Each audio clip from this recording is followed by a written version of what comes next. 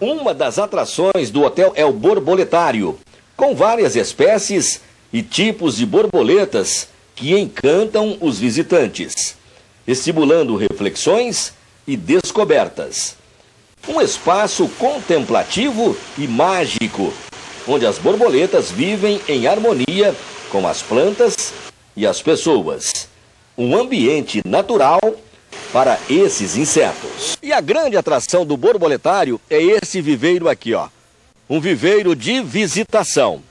Uma estrutura em forma circular e hemisférica, com 300 metros quadrados e 9 de altura. Protegida por uma tela toda especial. Aqui dentro, num jardim com cascata e bancos de praça, o visitante pode até apreciar 3.000 borboletas de variadas espécies. João, aqui então é o viveiro, né?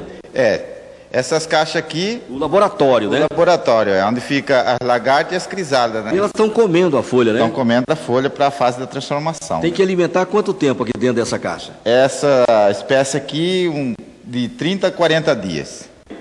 Essa caixa aqui é o pupário, onde vem aqueles espetinhos, são fixados aqui nessa caixa e aqui elas vão nascer. Aqui já eclodiu, né? Aqui já são as eclosão delas, são os bichos que estão nascendo. Tem umas voando aí, tá saindo. Essas estão prontas já para a vida? Já, essas estão prontas para a vida já, para levar para o borboletário, onde elas vão acasalar e depositar ovos. Quantos dias aqui para virar borboleta para ir para a fase adulta? Aqui para ir para a fase adulta já tem algumas que são poucos minutos, outras já vão 1 dia, 2 dias a mais, né? Tá voando aí. Aqui elas já voam, elas já estão prontas para voar, para acasalar, né? Que esses bichos aqui é questão de soltar ela no viveiro, o macho já vem acasalar, porque ela já começou a soltar o feromônio. O laboratório é o local onde são mantidas as formas juvenis das borboletas, dos ovos, das lagartas e pupas.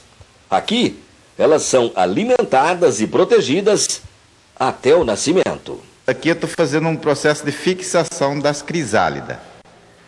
Depois da fase da lagarta, aí vem a fase da crisálida que tem que fixar nessas madeiras para o nascimento delas. Você está fixando ela nessa madeirinha como se fosse um espetinho, aí você passa uma cola, ela está viva aí, né? Está viva. Aqui eu passo uma cola aí para ir para o processo de nascimento, né? Aí ela explode aí e vira borboleta. Aqui ela eclode e ela vira uma borboleta. Quanto tempo leva para ela eclodir? Essa aqui varia de espécie, né? Tem espécie com 8 dias ou espécie com 12 dias. Depende muito da espécie. Quanto tempo sobrevive uma borboleta na sua fase adulta?